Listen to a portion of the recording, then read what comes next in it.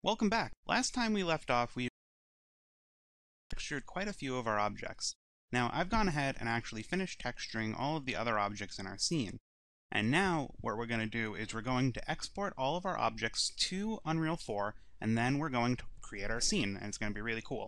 Now, before we can just run into creating our scene in Unreal 4 and just exporting these objects, we want to make sure that we're going to have an easy time building our level, because we are going to be using some modular workflows to be able to make our level expand.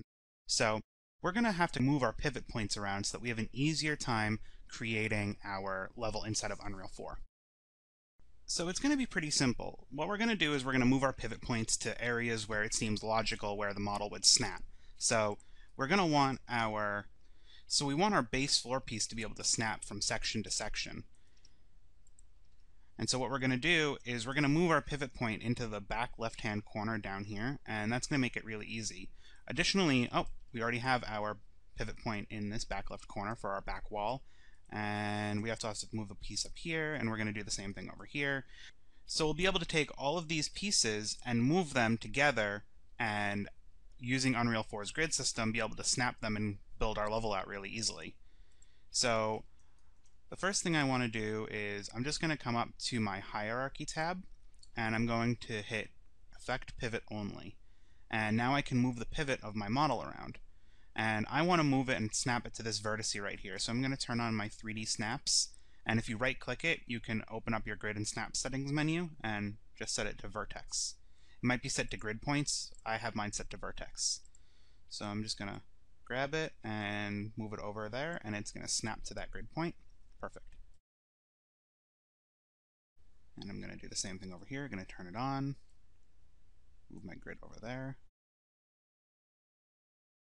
This guy's pivot point is set up to the top corner. I want to move it down here, so I'm just going to do that really quick. And other objects, such as your center disk platform, or what I have as my center disk platform, I just have it set in the center so I can easily move it. It doesn't really matter where it is on objects like this. Objects like the vent, I have my pivot point set to the back vertice, so whenever I align it on something, I can just move it easily and easily be able to identify that it's going into the wall, so it doesn't hover. And for my light, I have my pivot point set in the middle of the model, which is fine. Same thing with my X band right here, and the cameras are at the top of the disc that holds it into the ceiling. I also brought over my wires from our other scene because I thought that they looked kind of cool, and they're just going to hang out, in the center of the model. Now the next thing that we need to do is export all our objects, and I'll just do that really quickly with you guys. So what you're going to do is you're going to select one of your objects, and you're going to center it in world 0, so at the very center of your scene based on your pivot point. And there's two different ways you can do that. You can either right-click your Select and Move tool and type in 0, 0, 0. Or at the bottom here, you have these little spinners, and you can just right-click them, and it'll reset them to 0. So now this is set in with world space 0. And I'm going to come up to my 3ds Max button, and I'm going to hit Export.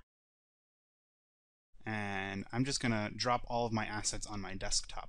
So I'm just going to make a new folder, and I'm going to call this Side Scroller. And in this folder, I'm going to make another folder, and I'm going to call this Export Meshes.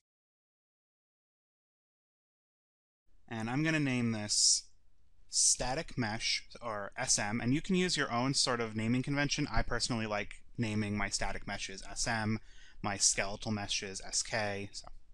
So SM underscore base stage 01, just in case we have other base stages. We'll have an 01. And we're going to export it as an FBX. UDK used to allow it so that you could export it as .ASC, right here, ASCII scene export. They don't allow that anymore, so you have to export it as .FBX. And click Save. And you're going to get this FBX export version. What you're going to want to do is open your Geometry tab and make sure that Smoothing Groups is selected. You can turn off Turbo Smooth, and everything else you can leave default. We're not exporting any animations, so you can just turn that off. And then down here in Advanced Options, you want to go to FBX File Format and make sure that your version is set to 2013.